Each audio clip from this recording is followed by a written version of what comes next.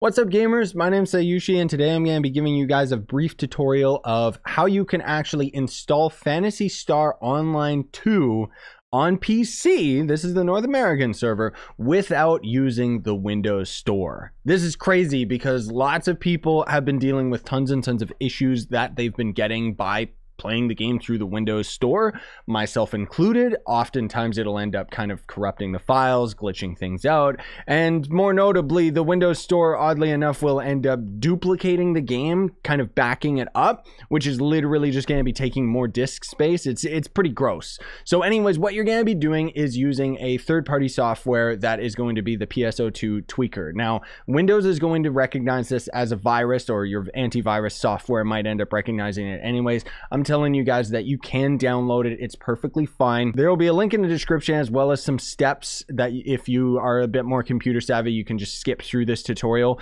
But generally speaking, you're going to end up downloading the tweaker. And when you end up launching it for the first time, it's literally going to ask you whether or not you want to open a guide on their website. And that guide is going to give you options of either, using the guide for the English server or the Japanese server. So for today's purposes, obviously, you're going to be selecting the North American server, but if you're watching this video, we can just kind of skip that process. Now, you can end up telling the tweaker, like, it is going to ask you whether or not you already have PSO2 installed.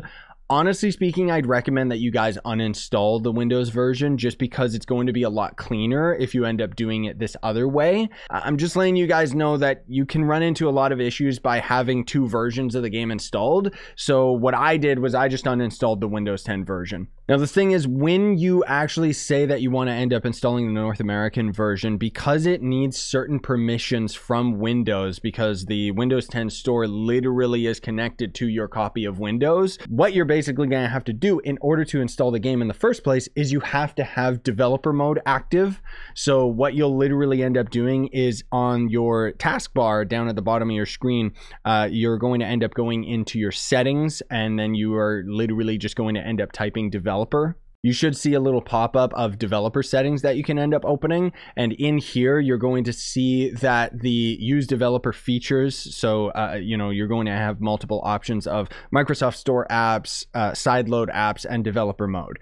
You can just as easily, just to let you guys know, if you're not using developer mode already, you can swap to developer mode, install the game through the tweaker, and then you can swap back to whatever your setting was prior, and you'll still be able to end up running the game. But you're going to have to swap to developer mode, and it's going to ask for permission to do that. Just say yes, and then you'll be able to actually use the tweaker to install.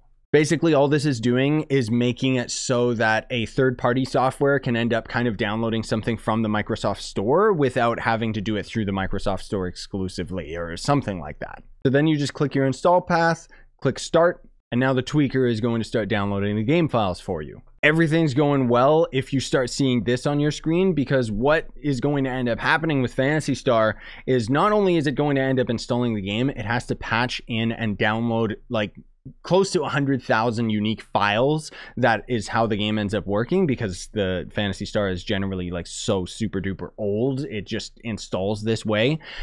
This is going to end up taking a while depending on your internet, so you can just leave it in the background, just cooking and chilling.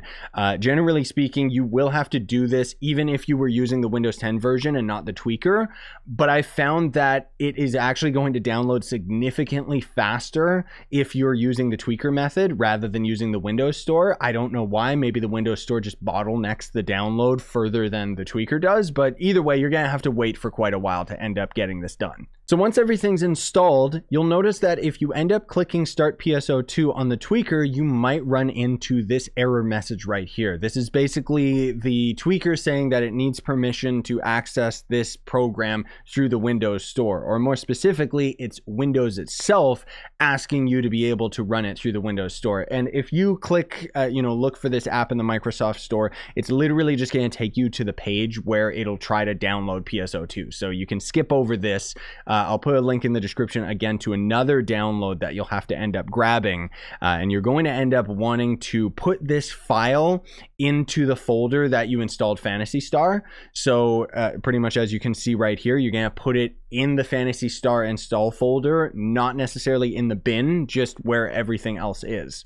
then you're going to end up right-clicking the file and run with PowerShell. It's going to end up opening a window that looks a little bit weird as it kind of does its magic and ends up resolving the issue for you guys. So you're going to have to wait until it says it's done, and then you can press any key and it's going to end up closing that program. As far as I can tell, what it's doing is using the PowerShell to kind of create the permission file that Microsoft or that Windows is actually looking for in order to run the game. So from this point on, you should just be able to run it, no problem. So hopefully this video was helpful for you guys. As soon as I learned about this, I knew that I had to let you guys know about it because this tweaker method is really, really good. I didn't really personally run into too many issues with the Windows 10 store version of the game. However, sometimes I noticed that it just wouldn't end up loading the launcher anymore. So I would have to like, restart like my Windows Explorer or just restart the computer in general. I haven't had to deal with that issue